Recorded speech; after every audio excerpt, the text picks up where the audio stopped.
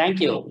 Thank you. My name is Jay Chowdary. I am the founder of India Startup Foundation. This foundation we started last year to promote the startup culture and also innovation and creative culture among the young people in India. And most of the youngsters now these days, instead of working for companies, they're actually from the college itself, they want to become entrepreneur and they want to get into innovative products. Earlier, as all of you are aware, about 30 years back, when India started the IT journey, most of the Indian employees used to work in the so-called BPO or KPO related areas. They were not into the products or innovation or intellectual property development. That's how the journey in technology industry in India started about 30 years back. But now, what happened is over a period of time, large number of multinational companies, starting from Microsoft, Google, Amazon, NVIDIA, all these companies, they set up the R&D facilities back in India, either in Bangalore, Hyderabad, Pune, in some locations. So that created the R&D culture, innovation culture. For example, when I was the managing director of NVIDIA for India, we used to develop the core Tegra chip in our India facility. So that kind of R&D work we used to do when I was heading the NVIDIA for India. So that's kind of a new era of R&D in the technology space started happening by push coming from the multinational companies who set up the R&D centers in India.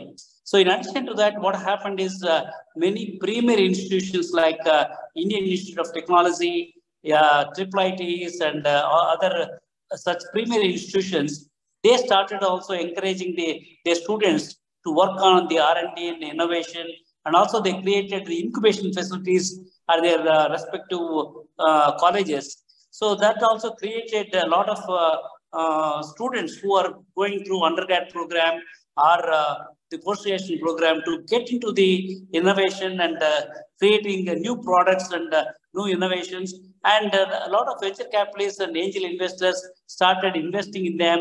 And that's how the journey of the Indian tech startup entrepreneurs started happening about 10 years back. So in the last 10 years, if you see the growth of the startup companies in India, from nowhere it has crossed already 100,000 startups registered under the India startup. The government of India has got the facility where they can register as a startup. So their count itself has crossed 100,000 new startups. And most of the startups are actually created by youngsters, either studying in colleges, premier colleges like IITs and IIITs, or people who are working in the industry like Googles of the world, Amazons of the world, Microsofts of the world. They came out and they want to start their entrepreneurial journey. See, today, India, with 1.5 billion people who are all digitally connected, it provides a good marketplace for any startup company because the way we transact our financial transactions, even the remotest villages, farmers are using the smartphones. They use the digital payment mechanism to pay to their customers or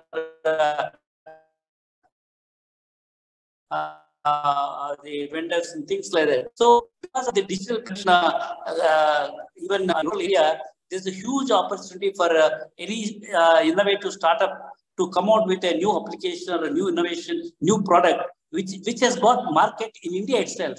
That's the reason why we thought we'll promote this entrepreneurship through the India Startup Foundation. So we created the foundation last year, and we ran the India Startup Festival the first time in the country. Last year it was ISF 22, where we invited all the decision makers in the industry, the CEOs, CXOs of various sectors, not necessarily the tech sectors, even in the agriculture sector and defense sector, aerospace sector, all the decision makers, individuals, because the startups requires funding, the startup requires mentoring, and the startup also requires they can sell the products or services. So that's the reason why we came out with a networking conference called India Startup Festival, and that was held last year, October 1st and 2nd.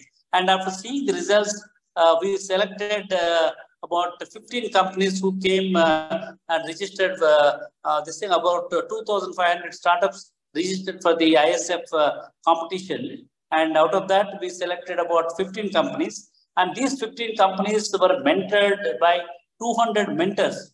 These mentors were drawn from the industry, academicians, and also investors. They all, every week, we used to run these mentoring sessions for more than 1 hour. And every startup company, they used to present their case, where exactly they have problems, and whether they want a funding problem is there, or they want to have the marketing assistance, or any technology collaboration, or mere mentoring assistance is required. So we were able to guide them properly. Today, most of these 15 companies who were selected by India Startup Festival were very successful. So we wanted to repeat the same at a bigger scale.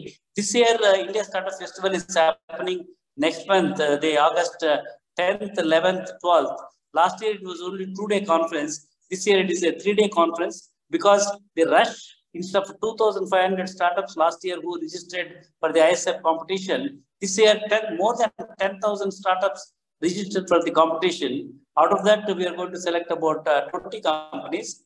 And these 20 companies will have access to all the venture capitalists, all the HNIs, high net worth individuals, and the Angel Forum members. And also, we invited not only the Indian leaders.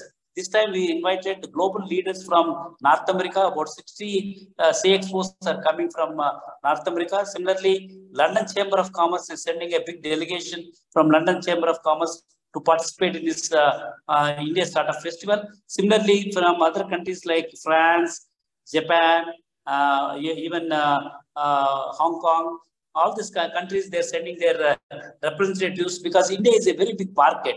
Even the startups are also participating in our conference. For example, the Hong Kong, there is a incubator, the biggest incubator in Hong Kong called VHub. So from VHub, the CEO for VHub is Karina Berin, and she's bringing all the finalists, the fintech startups, to our India Startup Festival, and their competition is going to happen on the 12th of August. So we are able to attract many other country startups also. They are coming to India and exploring the possibilities of the market, because India is a huge market.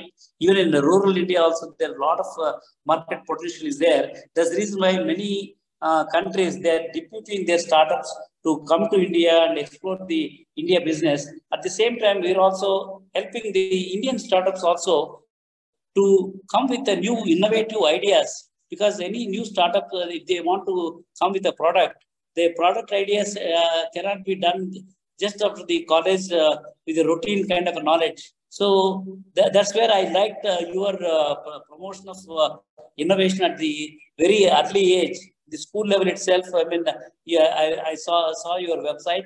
I really appreciate and congratulate what you are doing to create the innovators at the early age. I think that's culture is very much required, because this culture cannot be imbibed just like that when they cross the certain age. I think it's very, very important to nurture that culture of innovation and creativity at a very, very young age. That is the reason why in this India Startup Festival, we have a roundtable called Innovative Kids. We are also calling the unicorns, like unicorns and sunicorns. We term that as the unicorns. A 11-year-old boy who was already registered a cybersecurity company, and he is going to present his case in the India Startup Festival. So we want to encourage the school kids also come out and start their own companies. They have got some innovative ideas. That's the reason why we have a round table.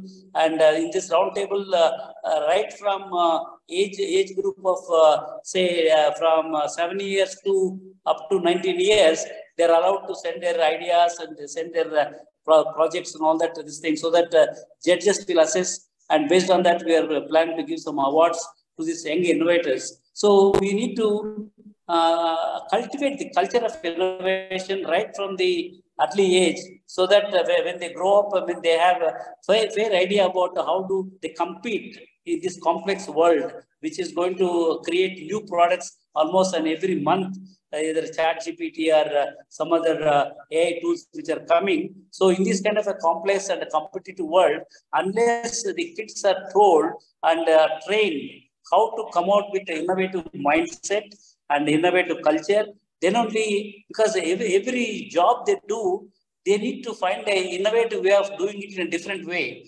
The routine, conventional methods are failing. That's the reason why the culture of innovation, what your organization is doing, we really appreciate, and we really congratulate and thank you for creating this as a major initiative.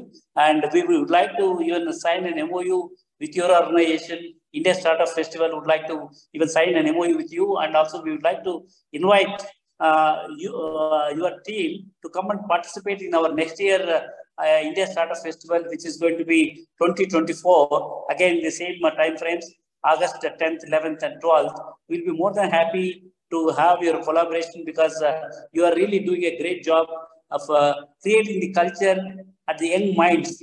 When they're at a very young age, I mean, this culture has to be inculcated in their minds, so that no more new innovative products and more new innovative solutions. Particularly what we have seen in the rural India, there are a humpty number of problems farmers are facing, and also so many rural Indians are facing. And I'm telling everybody, the young minds should look at these problems. These problems are going to be opportunities for them. They can come out with innovative ideas, innovative solutions, and that's a big opportunity. That's the reason this conference is the main theme of this conference is innovation at the bottom of the pyramid. Why we're main theme is innovation at the bottom of the pyramid? Because bottom of the pyramid, where a lot of poor people in India are living, farmers are living in the rural area. More than 60 to 70% of the Indian population, they're all living in the rural area, and they're facing lots of problems in the rural area. These problems are opportunities for innovative kids or innovative entrepreneurs to solve through innovative methods. So that's the reason why we picked up rural innovations as a theme, and innovation at the bottom of the pyramid as a theme. And also we are discussing about rural healthcare, rural education, rural finance, and also the agriculture and food technology, how we can help the rural India to solve some of the perennial problems which they have been facing all these years, through the innovation, through the entrepreneurial mindset by all the youngsters and the entrepreneurs. So that is the main theme, what we are trying to do at the India Startup Festival. This will be available for you to watch live, and Mr. Dr. Mahesh will enable to provide those links. If any of your members wants to watch what's all happening at the India Startup Festival, we'll be more than happy to enable them to watch our 3-day conference at 10th and 11th and 12th. And certainly we want you to be our partners, and definitely we want you to be with us in the year 2024 for the India Startup Festival ISF 24. With this, I want to thank all of you for giving us an opportunity to speak to your forum about what we are doing in India and how we can collaborate with your organization. Thanks a lot. If there are any questions, I'll be more than happy to take. Thank you. Thank you very much. I just had one quick question. I was just wondering, I mean, this is a big undertaking, a big and valuable undertaking that you are going through right now. What do you find is most challenging that people can help with? Yeah, see, in India, all these years, they've been going through a pedagogy which is, memorizing pedagogy in the schools and colleges. Now we are trying to bring the reforms in the school education, more hands-on experience, experiential learning, and we are trying to bring these reforms in the school education as well as in the college education. Because this innovative, complex world requires a new breed of youngsters who can think out of the box. So that was missing in our education earlier. So now we are, thanks to our government of India, recently they brought the new reforms. The new reforms are now being implemented across pan-India and various schools and colleges. Hopefully with that, we'll get more youngsters coming out of the current conventional mode of education, and we'll have more innovators coming out of India. See, India's strength is young population. Most of the Indians are at the age of 18 to 30 years. And this population, if they are able to come with innovative ideas, they can solve many problems, not necessarily in India, but anywhere in the globe.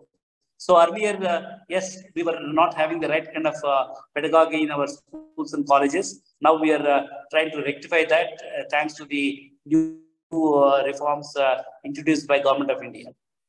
Great. If an Indian entrepreneur is watching this video, is there still time to be able to join this startup, or is it closed?